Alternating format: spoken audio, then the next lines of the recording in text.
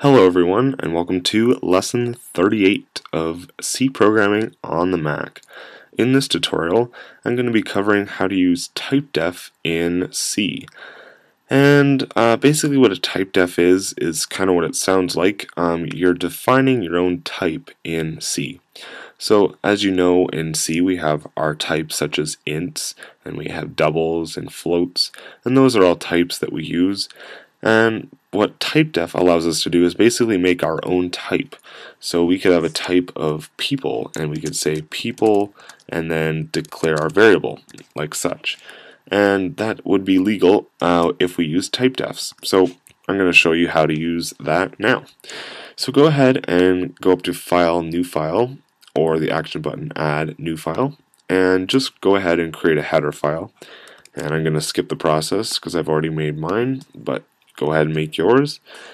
And once you've done that, just open up your header file and start typing. So what we're going to say first is typedef, and basically this sets it up. And this is saying to the compiler that, hey, we're going to start this new type, and here we are, we're going to go define it.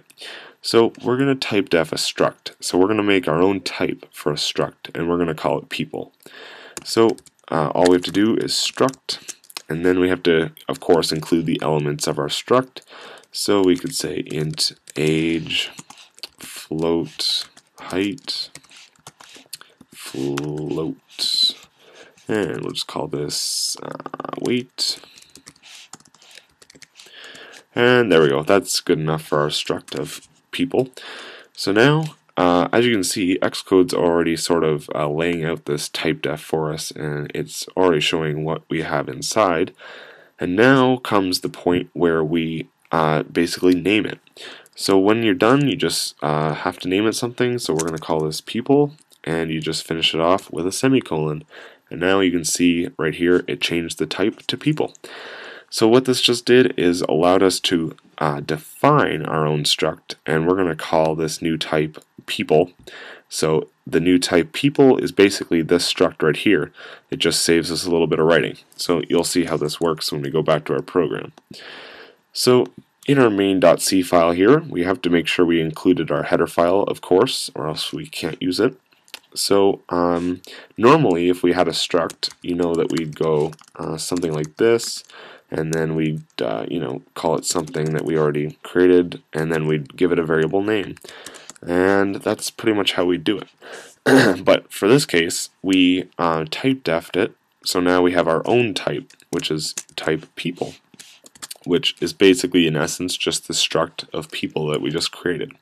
So now we can say people and just give it a variable name. So now we have this type people, and we made a variable called Sam. So now Sam works the exact same way as a normal. If we were to declare this as a struct of people, it works the exact same way, because again we're just typedefing it, we're just defining it as something else. So sam.age using dot operators works the same way. Sam.age gets 5.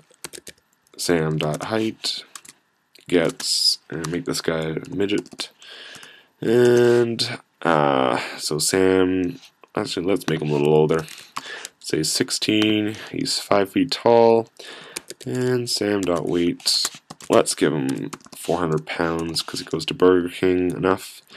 And now we'll print out this information. So, well, we'll just print out his weight.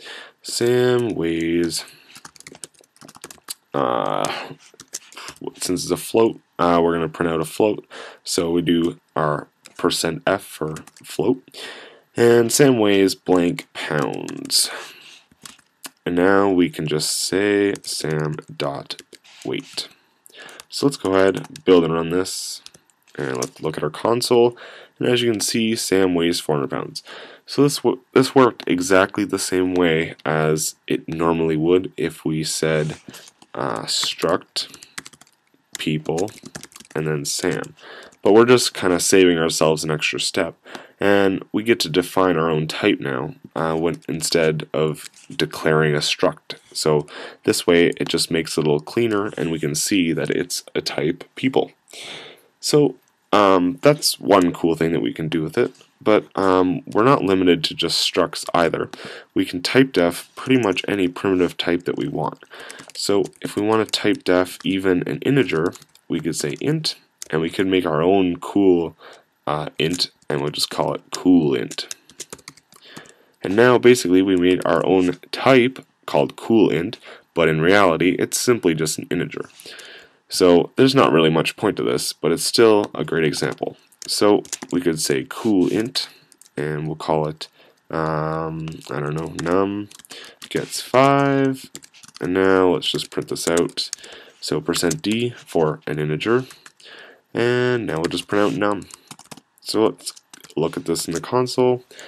And as you can see, Sam weighs 400 pounds, and then right here we have the value of 5, which is what we just printed out. So that's pretty much how typedef works in C. All you're really doing is redefining something that you're defining right here. So we take a primitive type, and here we took a struct, and basically we just define it as something else so we can use it in our program as a normal type. So that's pretty much how typedef works in C. And it might not seem that useful, but believe it or not, it is used quite often. And if you go and watch the Objective-C tutorials later on, once you're done with C, or if you just are interested in Objective-C, you can check out the Objective-C tutorials. And once you get working with Objective-C, you'll notice that they actually have a typedef of their own, which is called bool. And bool is actually typedefed, and it's I don't know what exactly the value is, but my point being is that there are reasons to typedef stuff, and basically just for readability. So instead of typing out struct people, we can just type out people, and it means the exact same thing, and it looks great. So this was pretty much the tutorial on typedefs, and I hope you enjoyed it, and many more tutorials are on the way. So to be updated, just please subscribe to the channel, and you'll get updates right to your subscription feed. And also, if you have any questions, just leave them in the comments below, and I'll see you next tutorial.